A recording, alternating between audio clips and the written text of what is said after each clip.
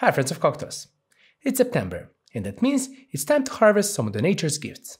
Today I'll be using apples to make a delicious riff on a highball cocktail. It's a pairing of two things I love. The highball, a simple mix of scotch and soda water with a lemon twist, is at the top of the list of cocktails I make for myself at home.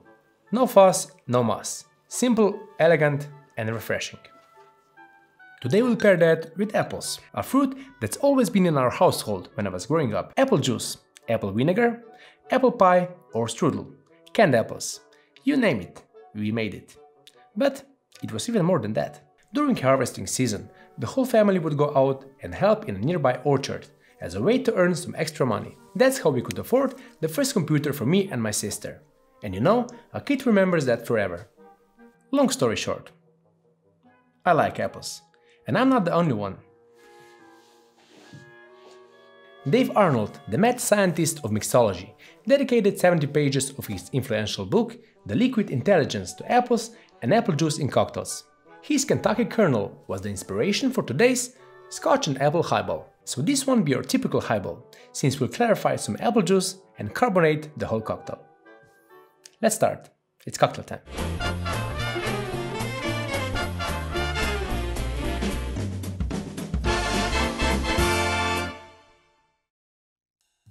Dave Arnold uses a washed bourbon for the base spirit of his cocktail, but I'm making a Scotch and Apple Highball. So I'm going with Aberlour 12. This Speyside single malt Scotch whiskey was matured in American oak and Spanish sherry casks. After 12 years, the rich flavors of both spirits are combined to get just the right balance of depth and flavor. With red apples on the nose, a sherry to taste with chocolate, toffee, ginger and cinnamon, it will work great with our clarified apple juice. It's a sweet dram and a great value if you're looking for a good single malt scotch. This will be perfect. I'll mix it with clarified apple juice, water, cherry bitters and a couple of drops of saline solution, right in the soda siphon. To make clarified apple juice, you need apples, ascorbic acid or vitamin C, pectinax and 7 months.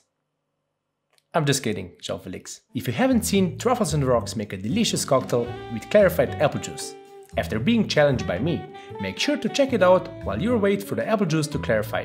Let's see how to make that happen.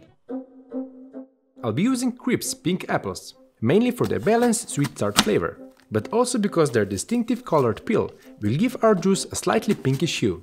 I'm aiming for around 400 ml of apple juice, so I'll need around 5 to 6 medium-sized apples. This all depends on your juicer and the apples, of course. To prevent oxidation and browning of the apple juice, I'll add 0.75 grams of ascorbic acid or vitamin C.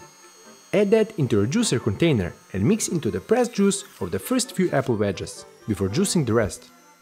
If you don't have ascorbic acid, you can add 50 ml of lemon juice, but this will add some acidity as well. Citric acid, on the other hand, would only add acidity, without vitamin C, so it wouldn't help with browning of the juice. Once you have enough of the pressed juice, it's time to add 0.6 grams of pectinax, a specialty enzyme that breaks down pectin structure, helping the juice to clarify. I've used this on the channel before, and it's the same way Jean-Felix clarified his apple juice. Since I'm not adding any heat, this might take longer to clarify, so in the fridge it goes overnight.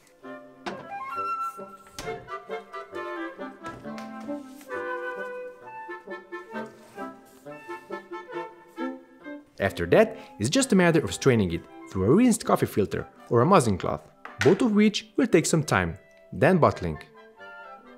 Can you skip this whole step and buy 100% clear apple juice? I mean, I guess, but where's the fun in that?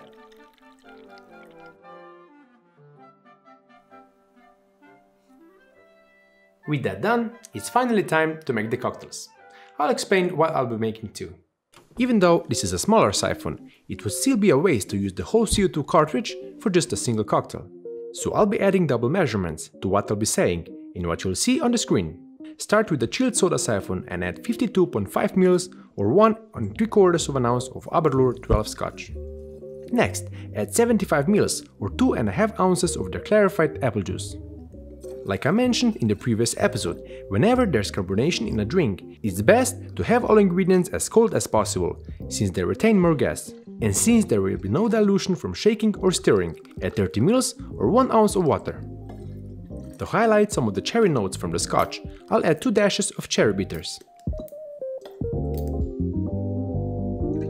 And like we often do, 2 drops of saline solution to highlight all of the flavors, just like in cooking.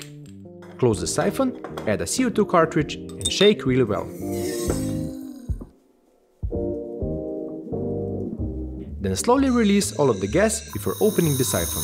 Take your highball glass or glasses from the freezer and fill them with ice.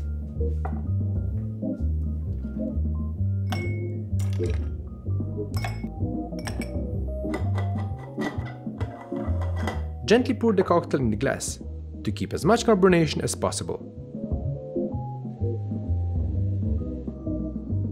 Lastly, garnish the cocktails with a thin apple slice.